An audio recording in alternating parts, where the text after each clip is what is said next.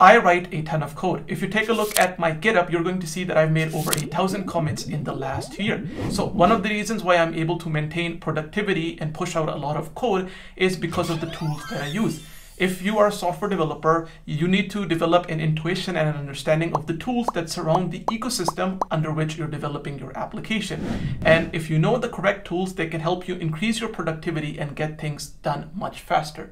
So in today's video, I'm going to be sharing with you guys some of the tools that I've been using recently as a software developer to improve my productivity. Some of these are going to be dev tools, while others are going to be non-dev tools, but all of them are essentials in my opinion. And I'm going to be telling you why I've picked them up and what are the benefits of using them. I'd also like to quickly mention that some of the things that I'm going to be sharing within this video are going to be tools that apply to general software development, and some are going to be more tailored focused towards mobile app development, and some are going to be even more tailored focused towards Flutter app development. So with that said, let's get into the video. So the first tool that I'd like to talk about is a very cool open source backend for your next SaaS or mobile app, and it's called PocketBase. The cool thing about PocketBase is that you can self-host it. It's only one file and it's blazingly fast. It also uses the SQLite database to actually store data within it, so you do not need to pay for a database. All of the code for your backend as well as the database just lives on that one server on which you've deployed PocketBase. Some of the cool features about PocketBase are that it's a backend that comes built in with a real-time database, an admin dashboard, the ability for you to upload files and handle files, as well as authentication, and it supports a fully fledged schema editor, so you can define the tables and collections that are within your actual database and then store data within them. So I highly recommend that you take a look at PocketBase. They have an excellent documentation that can show you everything you need to know in order to efficiently build applications using it. And one of the things that I love about it is that they have a client-side SDK for Dart. So it's going to be very easy for you to use PocketBase when you're building your Flutter applications.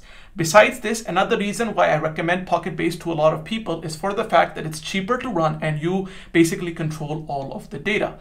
And the reason I say this is because I know that when we build personal projects, a lot of times we're looking for a backend solution that does pretty much everything for us and doesn't cost us a fortune. And we know that our app is going to be something niche. It's not going to be used by tens of thousands of users every month or more than that. So in that case, PocketBase is an excellent solution. In the case that you're building an application that is potentially going to be used by tens of thousands of users or 100,000s of users, then in that case, I think PocketBase is not a good solution. In that case, you might want to take a look at some other backend solutions such as Strapi or maybe Firebase, Supabase, AppWrite, something like that.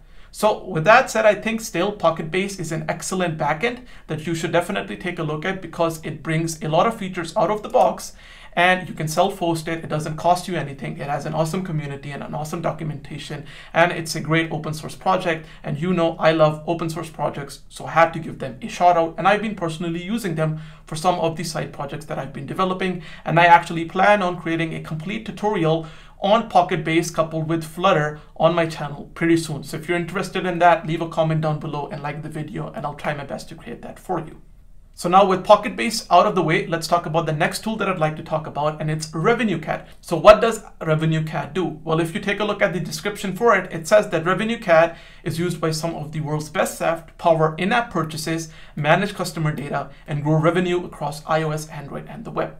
So what I'd like to tell you is that if you've ever worked with implementing purchases within your application, it is a nightmare for any developer. And RevenueCat makes it very easy for you to implement them. Some of the features that I like about RevenueCat, and this video is not sponsored by them at all, is the fact that one, you can easily integrate in-app purchases within your iOS, Android, or web-based applications. It also acts as the single source of truth for the actual customer data, so you know which customers have purchase something, which customers haven't. It also has amazing charts and analytics based into it, so you can understand the actual health of your business or the health of your product and see how many active trials you have, how many users are using your app, what's the churn rate, what's the LTV, and other things like that. So I highly recommend that you take a look at RevenueCat.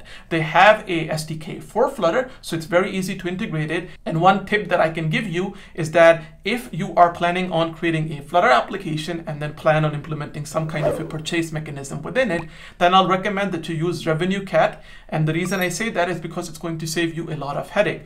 I tried using RevenueCat. I really liked it. It made the actual integration of implementing in-app purchases within my application very easy. So that's why I'm recommending it to you guys. Another reason why I like RevenueCat a lot is because it's free for you to use up to a certain threshold. If your app makes $2,500 or less every month, you don't have to pay anything to use RevenueCat. After that, for whatever revenue you make, you have to just pay 1% of that. So I think it's an excellent tool that you should try to implement within your development practices. It's going to make it very easy for you to implement in-app purchases, subscription logic within your actual Flutter applications, and I highly recommend it. The next dev tool that I'm going to be sharing with you guys is HomeBrew. And HomeBrew is the missing package manager for Mac OS. So if you've ever been a Linux user, you know that most Linux distributions have a package manager built out of the box, but Mac OS doesn't. HomeBrew is an excellent package manager that I recommend. So now most of you might be asking, hey Hussain, why would I need a package manager? Well, one of the reasons for using a package manager is that it can make your life very easy when it comes to installing different dependencies that you require as a developer when you're building certain applications. So to demonstrate the actual capabilities and power of HomeBrew, what I'm going to be doing is giving you the following example. Let's just say that I'm building my Flutter application and I want to deploy it on iOS. In that case, there might be a scenario where I'd have to have Cocoa Pods installed on my actual system, because to build my actual iOS application, it requires that. Then I have two options. One is that I can actually go to the Cocoa Pods website like so, and then install the actual binary, install it like that, as you can see here. But the other way I could install Cocoa Pods could be by using HomeBrew. So I can, for example, go on Google and type in Cocoa Pods brew, because brew is the actual package manager, and it's going to show you a single line of code that you can paste within your terminal and quickly install Cocoa Pods. Besides this, let's just say that I want to set up Docker on my system. Well, I can install Docker using the Brew package manager as well, and there are a bunch of other packages that you can install using HomeBrew. So this is an excellent package manager that I highly recommend, and I use it a ton during my day-to-day activities as a software developer. And basically it's my go-to place for managing the dependencies and packages that I want on my system. It makes it easy for me to install these dependencies, update these dependencies, as well as remove them from my system if I don't need them. So I highly recommend HomeBrew as well. Moving onwards from this, the next dev tool that I'd like to talk about is an awesome company called BackBlaze. And BackBlaze is basically an S3 compatible cloud storage, which is very cheap. And the reason I'm sharing with you BackBlaze is for the fact that I was recently in a dilemma where I was using Firebase storage for one of the applications that I built for somebody. And their app was very focused on delivering content to the user in the form of audio as well as video.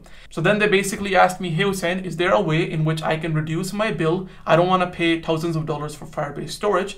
So I went on the internet, looked for a couple of different providers that provide some kind of a storage solution to serve audio, video, or other content to end users, and I found BackBlaze.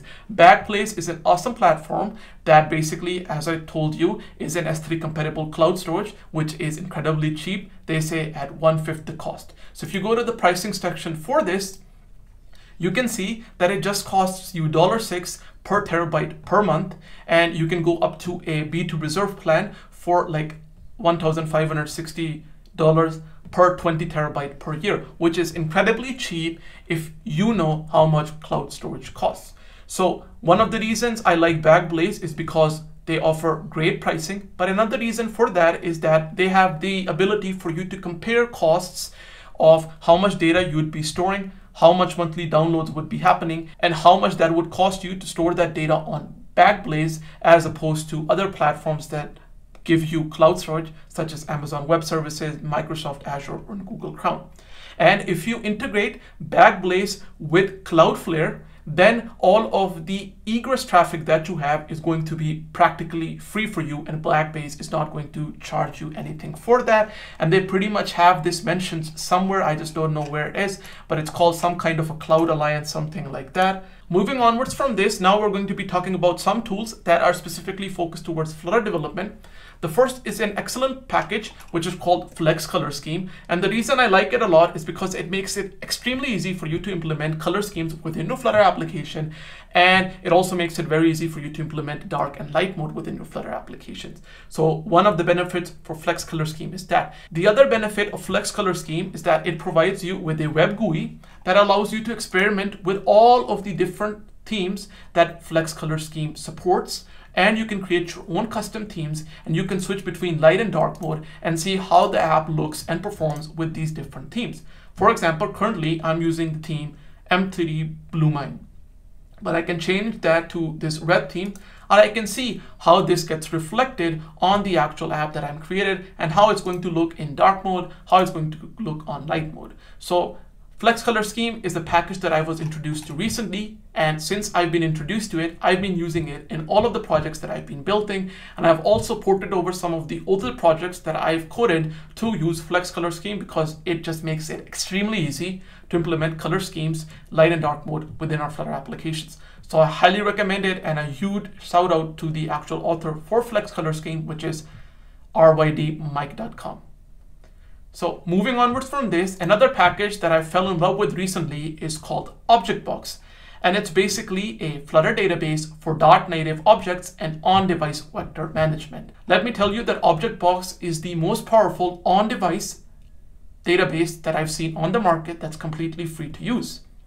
It has a ton of cool features, such as the ability for you to store vectors within the database, perform on-device vector search. It's also asset compliant, it's cross-platform, it's scalable, it has the ability for you to add relational data within it, it supports queries, and finally, it has automatic schema migration. And if you end up liking ObjectBox a lot and migrate to their Pro plan or Enterprise plan, then it allows you to have data sync capabilities within your application as well. So basically you can sync the data for the user on your application with an actual cloud server, and the application works regardless of whether the user is using the actual application in offline mode or online mode, and it makes sure that the data is synchronized and that the data is kept up to sync between the client and the user. So ObjectBox is an excellent database that I highly recommend. They have an awesome documentation as well, and it's completely free for you to use unless you need that data sync functionality. Then it's going to cost you something, but it's still going to be incredibly cheap for the actual tech that they're giving you. And if you take a look at their description, it says that their advanced vector search empowers on-device AI for a variety of applications, such as retrieval augmented generation, generative AI, similarity searches, and it's designed to run on mobile and IoT devices, so it's very resource efficient. So highly recommend ObjectBox as well. Excellent tool. And finally, the last tool that I'd like to talk about is Docker Desktop. So Docker Desktop basically makes it very easy for you to work with Docker containers within your actual desktop environment. I use Docker Desktop a lot. I am not a big fan of using Docker when it comes to the terminal CLI tool that they give. So I usually resort to using Docker Desktop to basically manage all of the different images, volumes, containers, and everything like that that I have on my system. As you can see, I use Docker Desktop daily. I have a couple of different containers set up on my system. Some of them are PostgreSQL databases. Some of them are a Redis database. So I highly recommend Docker Desktop. It makes it very easy for you to use Docker on your system. Not only can you manage all of the containers that are running on your system, easily remove them, add them, but you can also manage all of the images that you have. For example, I recently was working on a project where I had to do some translations, and there was this cool open source project called LibreTranslate. So I quickly wanted to test it out if LibreTranslate was a good fit for the project. So what I did was check if LibreTranslate had a Docker image. They had, so I quickly pulled it down, ran it, tested it, saw if it was a good fit, and then from there saw how I can integrate it within the actual project that I'm building. So I highly recommend Docker Desktop as well. So with that, that's pretty much it for today's video. I hope that the actual tools that I've shared with you in this video have inspired you to use them, and I can guarantee you that some of these are going to be applicable to what you do on a day-to-day basis, whether you're a beginner developer or somebody who's more advanced within their software development career. So with that, as always, if you enjoyed the video, then please don't forget to leave a like on the video and subscribe to my channel so that you get notified every time I release a new video. And with that, stay happy, stay healthy, keep learning, keep growing, and I'll see you guys in the next video. Bye-bye.